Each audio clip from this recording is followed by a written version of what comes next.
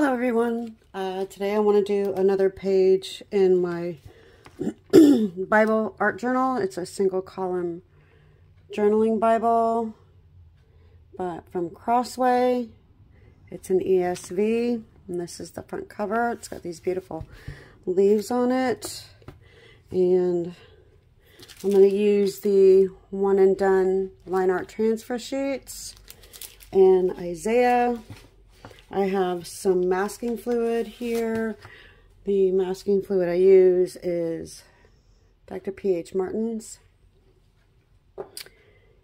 And it is just quivers and bows. And it is an Isaiah. I have already put clear gesso in the word area, and this time I put watercolor ground on the image. I'm going to use pretty excellent watercolors. I got these from Amazon. Comes with a little handle on the back.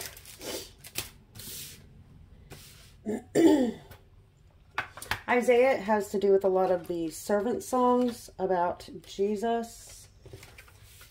And God designated him before birth to a particular calling as a light for all nations. So I'm going to get in here and I'm going to move my chair and do some watercolor. I have some brushes that I bought from either Walmart or Michael's. So let's get started. I'm going to use some browns for the piece that holds the arrows. And I'm not going to wet it a whole lot, just a little bit, just to get some color down. I do like using watercolors in my Bible. Grab my little, I just have an old towel that I've cut up. If I don't like what I put down, I'll just pick it up. And watercolor ground seems to work really good.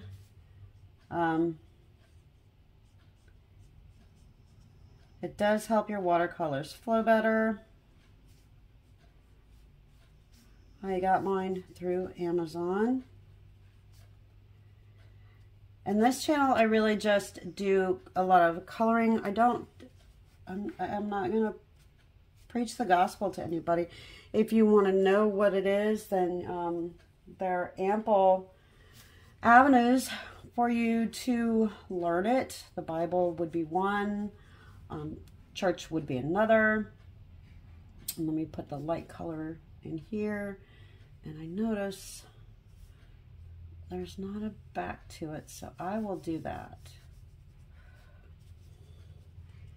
And I'll come down here.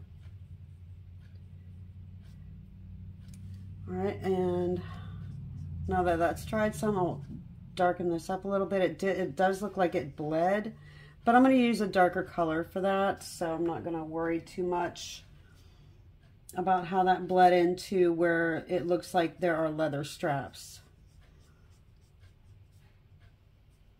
Because this is supposed to be like an old-time image.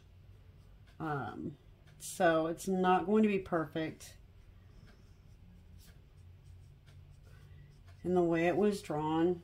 And that's fine with me. I probably wouldn't be able to draw this, excuse me, myself. So it's all good. I'll take a smaller one. This is an 8. The first one was a 10, and I will get a darker brown. Let's see. These are the colors that come in this watercolor set. I really do like them. They're very pigmented. They're very nice.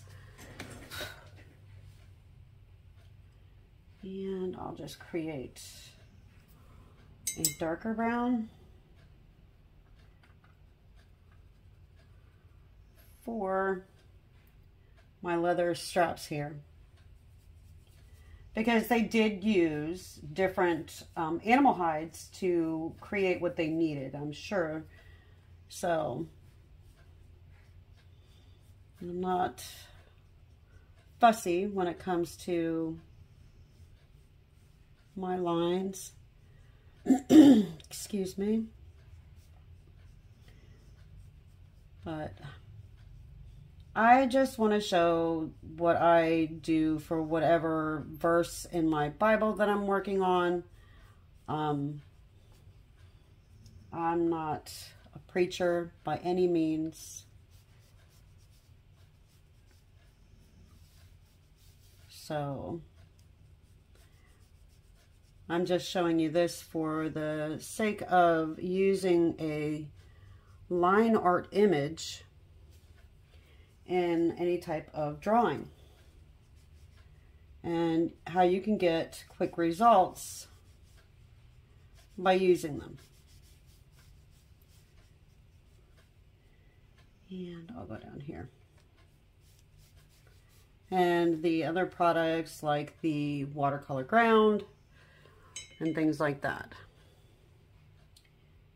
Let's see, what is this one? Ah, that's nice. I'm using Van Dyke Brown. The other one was a combination of sepia and raw sienna. And what I have right now, which is really, really dark, really red, which I want to add. See what I mean by really red? That's the burnt sienna. So I think I'm just going to add a little bit of a brown to it to tone it back some, which would be the Van Dyke Brown. So I'll just take some of the Van Dyke Brown, mix it in, darken up some of that red in there, and come through and do my strap. There's a little something on there.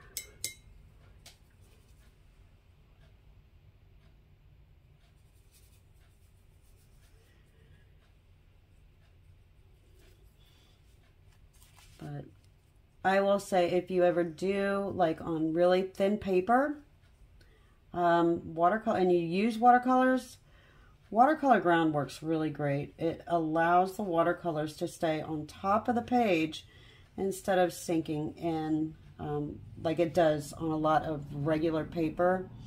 Like I will buy inexpensive sketchbooks and I'll use the watercolor grounds to use my watercolors in, and they stay put at the top. They really do. And it's quite nice. Because that way, watercolor paper is very expensive. And a lot of times, I don't have the extra funds for watercolor paper. Excuse me. So, I think I'll go down here with this dark brown color. And I'll go around here just to break it up a little better. And I can even outline my straps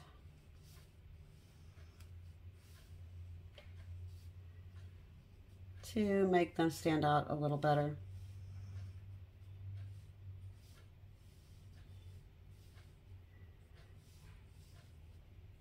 But you can order these, the line art, the one and done, if you do Bible journaling or any type of drawing. I'm not that great at drawing, so I prefer to use these. All right, and I think I'll insert some color in here. I might use reds and blues because those were a lot of main colors back in late times, because they used fruits and vegetables to dye their clothing. So that's what I'm going to use. So, and I'll just put that right here. It's awfully lipsticky color, but I'll darken it up a little bit with a little bit of purple. so that it's not so bright. And I will just come in here and I'll go around my little circles real quick. Almost like Native American Indians. They dyed a lot of their furs and their hides and their skins with berries and vegetables. And leaves and just through nature. So that's why I want to give this a more realistic look, I guess.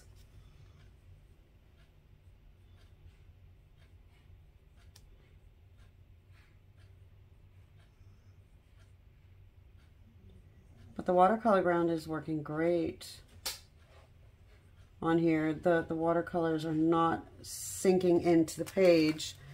I'll lift it up and show you. There. You can see it because it's wet. But they're staying on top pretty nice. Without bleeding through too much. All right. And let's see, what would be like a blueberry, which is bluish purple. So I'll just pick a blue and put it down.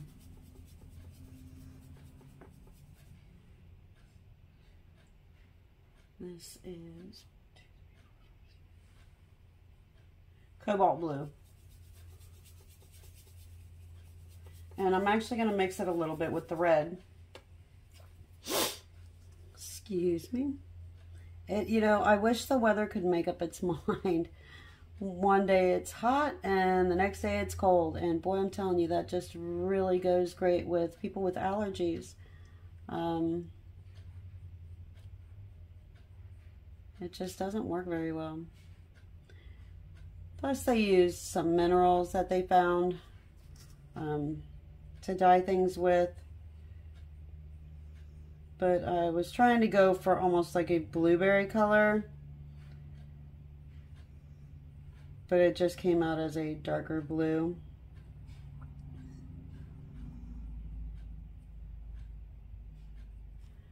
All right. And let's see. I have a little bit of black here. I'm gonna use it, and I'll just use that for the little circles. I mean, you can paint these whatever you want. And then I'll go up with my arrows.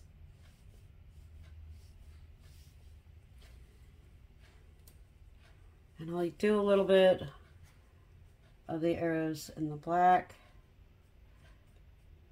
for the feathers. And then I can come back in with some browns.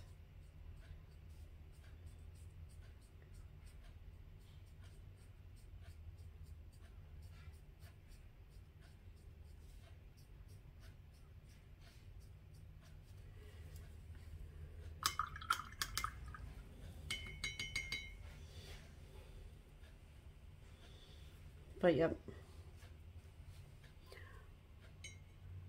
that is the book I'm doing now, is Isaiah.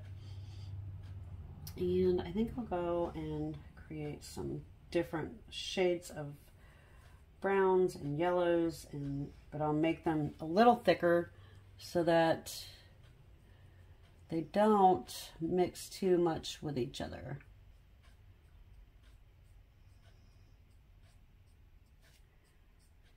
Just to give the feathers on the arrows a little more depth. All right, now I'm gonna pull off my washi tape, because I use washi tape to hold my pages down a lot of times so that they don't curl up on me when I'm working on them. I'm I'm going to dry this real quick and I'll be right back because I want to put color in the background. Okay, it's dry. Let me move this a little bit more. And I will take the size 10 again. I mean, I could use a bigger brush. Let's see what I have as far as watercolor brushes. I mean, this is not a watercolor brush. It's just a large round. But here's one. I got these from Amazon. They were super long. I mean, super long. So I had my husband cut the ends on them. All right, and I am just going to pick up some water. And I'm going to go with some blue, which would be like a Prussian blue. And I'm just going to lay it down.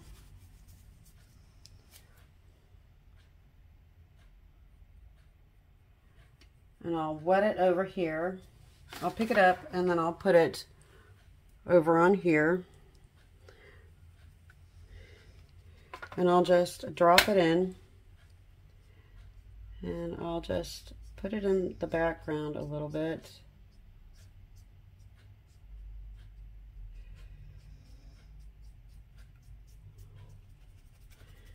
And I'll move it around. And if it starts to puddle, I'll pick it up with the tip of the brush. Because that's what watercolor brushes do. And I'll pick up some more. I just want to put like, and then the masket here will not even allow that to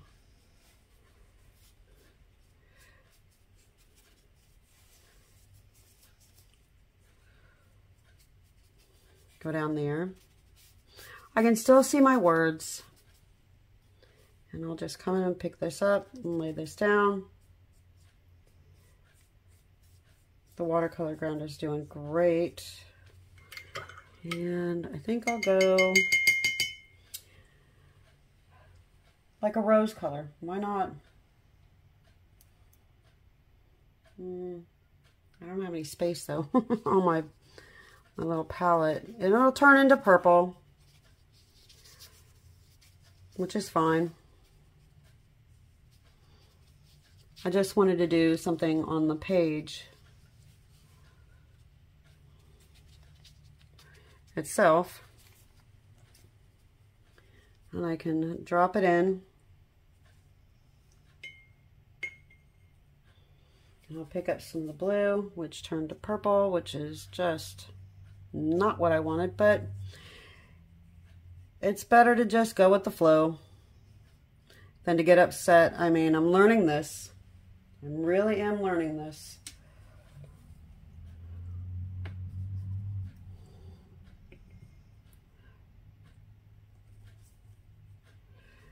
You know, I kind of like the way this is looking. I didn't want anything perfect. I wanted quite a watercolory, rainbowy looking effect, if that makes any sense.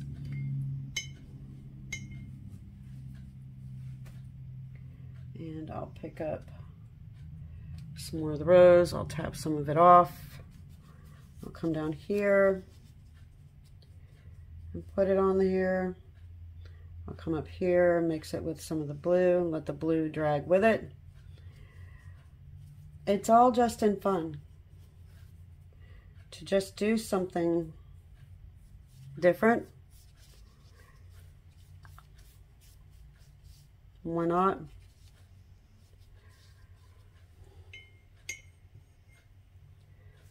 I'll just move some of this color around. I like the way it spreads out, does its own thing. Pick up a little of that.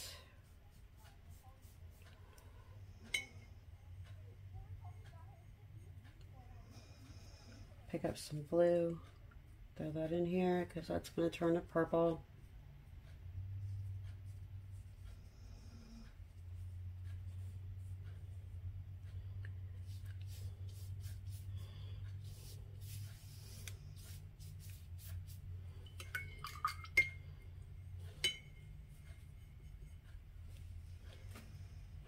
just get a touch of blue and work it in through here. Like I said, when I do Bible study and I have the images for the pages or the section that I'm working on, it's nice to add an image to what I'm doing. And I'll just find my little white spots, move them together where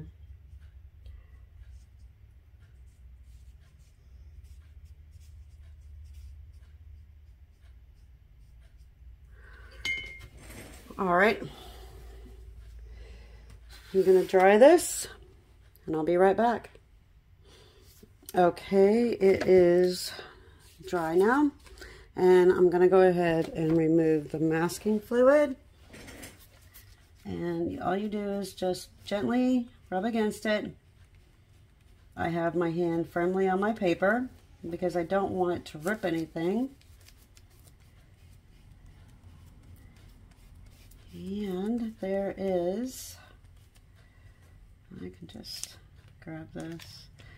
It's like that booger stuff that kids love to play with. And all you do is just rub it against each other and it picks itself up.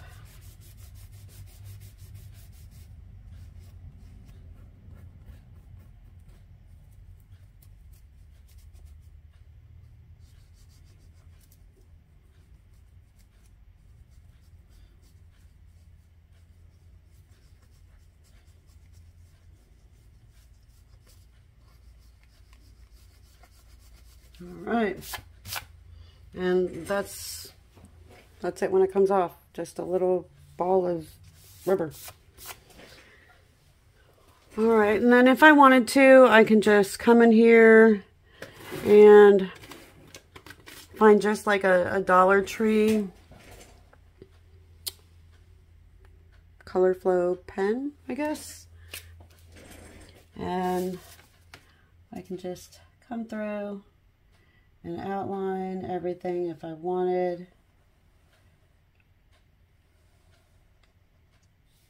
So that it looks a little more finished. But I mean, that's totally up to the person.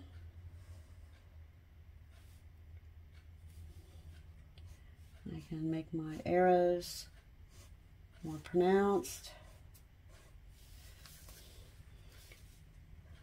Gives it more definition. And I can come here.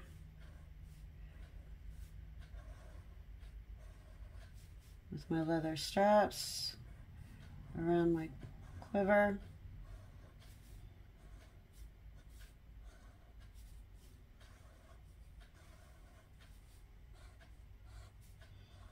These pens work great. I can honestly say that I have no issues using these pens in my art journaling work. They work great. Do they bleed through? No, not really. There's some shadowing, but you'll always get shadowing no matter what you use.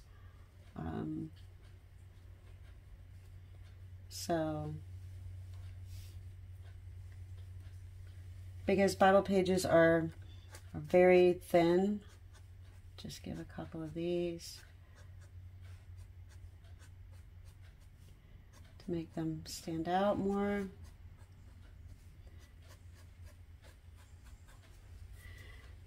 It says, "The Lord called me from the womb, from the body of my mother.